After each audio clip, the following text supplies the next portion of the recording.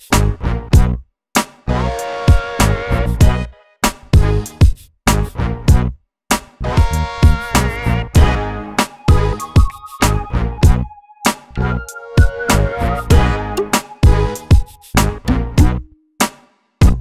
so first we're going to start off with a base coat. This is OPI Natural Nail Base Coat.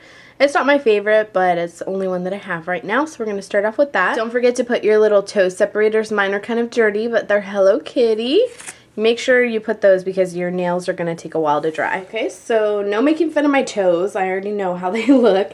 And yes, the camera may be a little bit shaky because it's in between my legs right now. Once we put our base coat, then we're going to go into our first color, which is going to be China Glaze's Flip Flop Fantasy. This is like a hot, I don't know, neon pink coral color. And we're going to put one coat, or actually 2 coats of that, about 2/3 up the entire nail.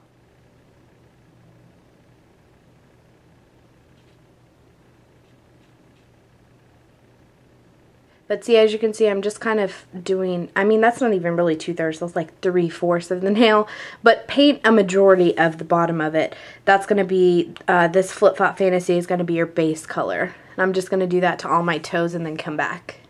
Okay, so that's pretty much what you want it to look like. It doesn't have to be perfect because for one, this polish is matte, which never works out right. It never completely opaques itself, and then on top of that you're going to put many of layers on top of the actual polish, so it does not have to be perfect. But the next color we're going to go in with is going to be Sinful colors, and this one is in the color Dream On, and probably because of the lighting you can't tell what kind of color it is, but it's actually like a neon, let me see if I can get it.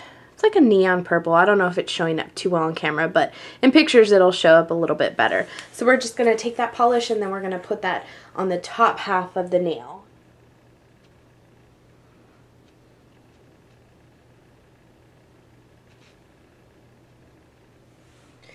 Once you have those 2 colors, that's going to look something like this. And keep in mind, I don't really have a pinky toe. Like, it's so tiny that I kind of just have to slop the colors on there to make it look like it fits in when it really doesn't. So right now, after you've done these 2 colors, which again, like I said in the beginning of the video, you can do any colors that you like.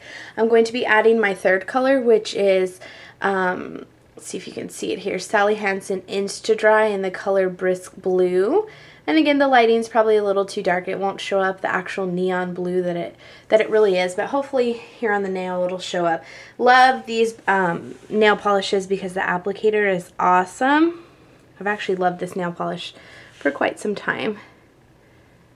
Super awesome. It's like a flat, kind of like the OPI ones. But now what we're going to do is take some of that and then just take your nail, keep it steady, and you're going to just kind of blot this right in the middle of those 2 polishes, just like that.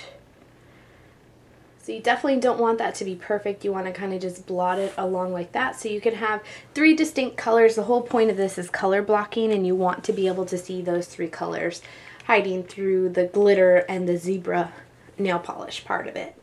Alright, so that's going to be the finished color blocking product. If you accidentally went too much over with the blue like I did on this toe, just go back in with the nail polish and kind of correct it. Again, pinky toes kind of twack over there, so I just kind of slopped the blue on there as best I could. But you definitely could just put a top coat and leave it like this if you'd like. I'm going to take it a couple steps further and add a glitter top coat on right on top of this, which I'm going to be using China Glaze in Fairy Dust. This is just like a very fine milled rainbow glitter. If it would focus here. Yeah, there you go. Fine milled rainbow glitter.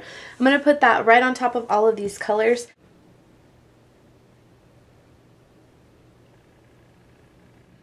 Alright, so as you can see, it just kind of gives it an extra little shine and sparkle. And again, I just feel like it really ties the look together. But I mean, you know, that's all personal opinion. You don't really have to have it. Again, you could have just left it like that. You can leave it like this. You don't need to put tiger or zebra or whatever kind of stripes on it you want. But I'm going to, and the polish that I'm going to be using for that is the Art Deco. And this is just in the color black. This is the type of brush that actually has like a little striper on it. So what we're going to do is just hold your toe as best you can. Start at one side and kind of just make a little squiggle going in toward the center. And then you're going to do the same thing for the other side. Just start and make a little squiggle. I mean, really, again, does not have to be perfect. You're just kind of... So as you can see there, I mean, it's not perfect, you know, zebra stripes or anything, but from afar, it definitely looks like it. So again, this is just the color blocking with the glitter. This is with the zebra stripes, and then I'm going to put a top coat. Alright, so that's what the finished product is going to look like. I'm just going to add a top coat, which for the top coat, I'm going to be using the Sally Hansen Mega Shine. And this is just really good because it works well with wet nail polishes, and it also gives a really extra special shine to the finished product. I smeared it just a tad on my big toe. You know, it's cool. I just went back and put a little bit more of the black. Now I'm going to put some OPI Drip Dry Drops on top of it. This is just going to help it dry a little bit quicker.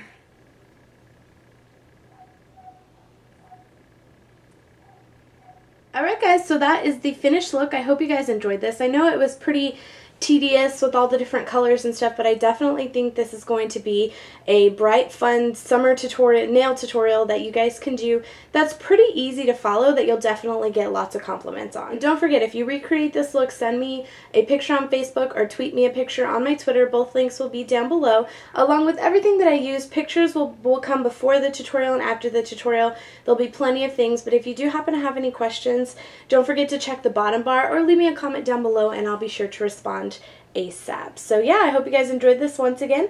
Hope you're having a great spring/summer, and I'll see you in my next video. Bye!